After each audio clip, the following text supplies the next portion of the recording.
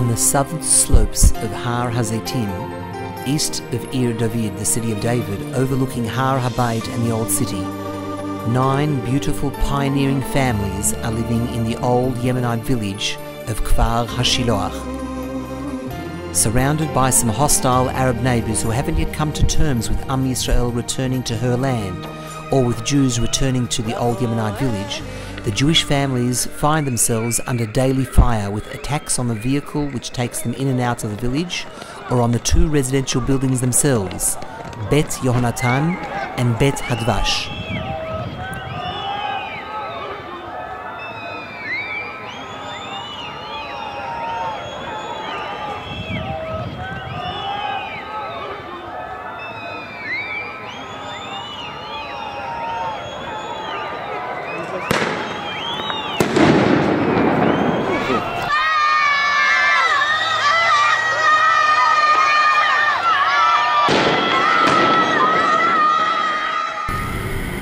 קיבלת, נכון?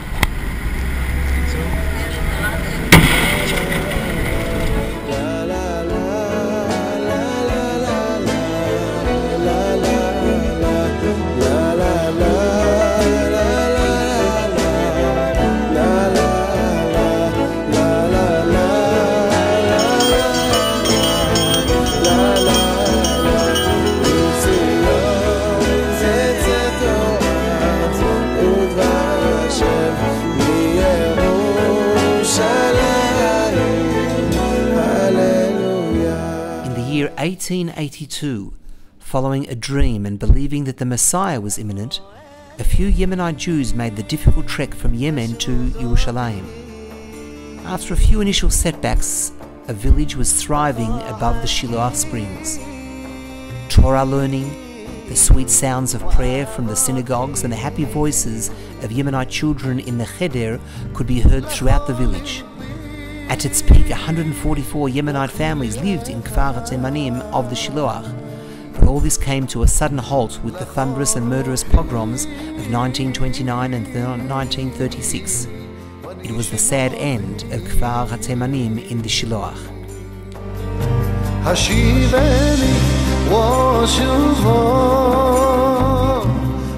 Notwithstanding a British written promise that the Jewish refugees from the Yemenite village following the Arab pogroms would be able to return, Jewish life was in fact decimated after 2 sets of riots in the 20s and 30s, and the Jews were not permitted to return. That was true until the year 5764, 2004. The re-establishment of Jewish life in Kfar HaShiloach, the Yemenite village, was instigated and orchestrated by Ateret Cohanim after years of tireless work and research. In the month of Nisan 5764, March 2004, Jewish families and yeshiva students returned to the village after a sad and forced break of 66 years. At exactly 1 a.m, the signal was given to move. Tension and excitement levels were at their maximum, especially when news was received that the approach teams and guards had entered both buildings. Everything was running smoothly. We had returned home, and it felt exhilarating to be part of the redemption of Jerusalem. 30 to 40 minutes after our arrival, the local Arabs, primarily from the hostile Rajabi clan, understood what was happening, and they were furious. Hatred in their eyes and anger in their hearts quickly turned to fistfights, screaming in a barrage of concrete blocks being thrown at our guards and police and the newly arrived residents of Bet Hadvash. But we were not moving. We were here to stay. All this was reported by the local and overseas press.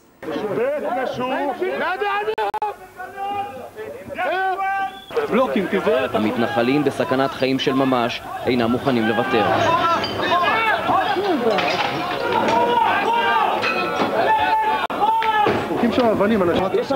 יש שם אנשים בפנים, הם מנסים לפתור. היה שם עולה, יפזר אותם, אנחנו נחלץ את האנשים ונצא החוצה.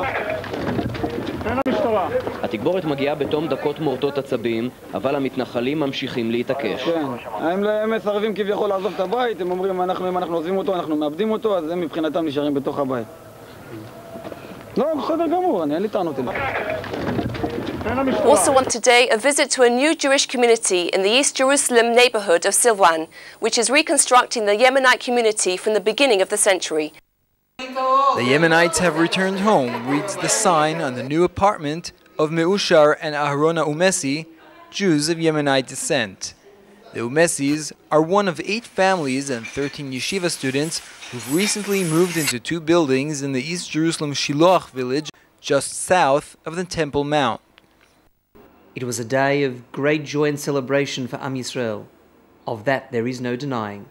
Today there are 8 families living in Bet Yonatan, together with a thriving kollel, Ometz Yishecha, under the auspices of Rabbi Shmuel Stern, and a single family, the Tanamis, living down the road in Bet Hadvash. It is hoped, of course, they will be joined by other Jewish families in the near future, and it is the prayer of all families that the sole remaining Yemenite Beit Knesset will be redeemed and returned to its rightful Jewish heirs.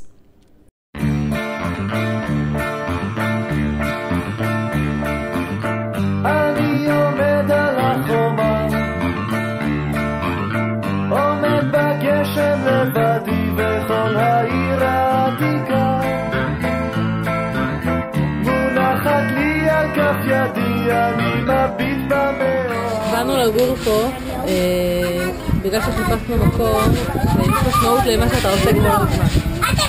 בערך כמו מצוות סוכה, זאת אומרת גם כשאתה אוכל ארוחת צהריים וגם כשאתה ישן בלילה אתה עושה משהו שהוא משמעותי. שזה אנחנו ממש מרגישים פה, שהאמירה שלנו הכי חזקה היא לא דגל, היא זה שאנחנו גרים פה. למדנו לדקלם על חומותייך ירושלים, הפקדתי שומרים, כשיום יגיע ויהיה אחד מהם, כשיום יגיע ויהיה אחד מהם. However, today, after 10 years since Ateret Cohanim returned the Jewish life to the area, and thanks to the pure Mesirut Nefesh, devotion and commitment of the families themselves, Kfar HaTeimanim is once again alive and well. Mazal Tov to the families, 10 years Kfar HaTeimanim.